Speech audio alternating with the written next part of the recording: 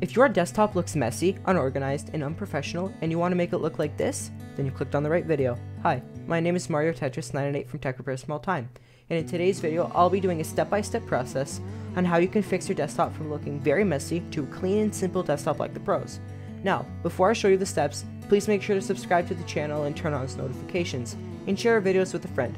Without further ado, let's get straight into the video.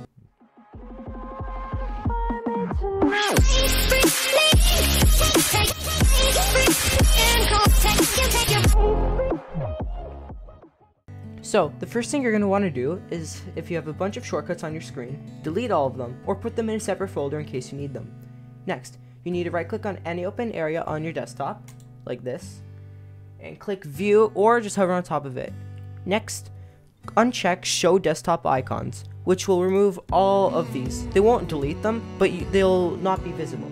Next, unpin any unnecessary apps on your taskbar to have as less as possible. Next, right-click on any empty spot on your taskbar, like this, and click Taskbar Settings near the bottom. Now you're going to want to click Use Small Taskbar Buttons, and they should all be small and your search bar should be gone. And now you can basically just close it, and now you're going to right-click again. You're going to hover on top of toolbars or just click it, and click Links.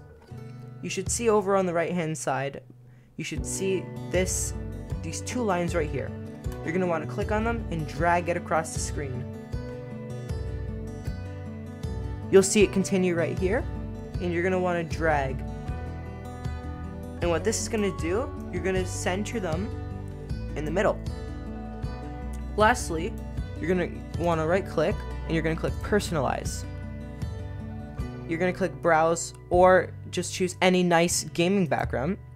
So my case here, I got some backgrounds here. I'll leave a download link in the description in case you want to download these photos.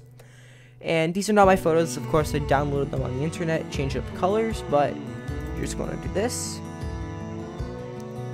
And there you go. So now we've turned our desktop from looking all big and bulky with a bunch of stuff on it. Well, in my case I didn't have a lot because I already cleaned it up, but in your case you might have a lot. And we turned it into a nice, minimal, clean desktop. So, if this video helped you out, please leave a like, subscribe, and comment if this video helped you out. If you have any recommendations for another video like this, please let me know in the comment section down below, and I'll try my best to get back to you as soon as I can. Until next time, I hope you have a wonderful day.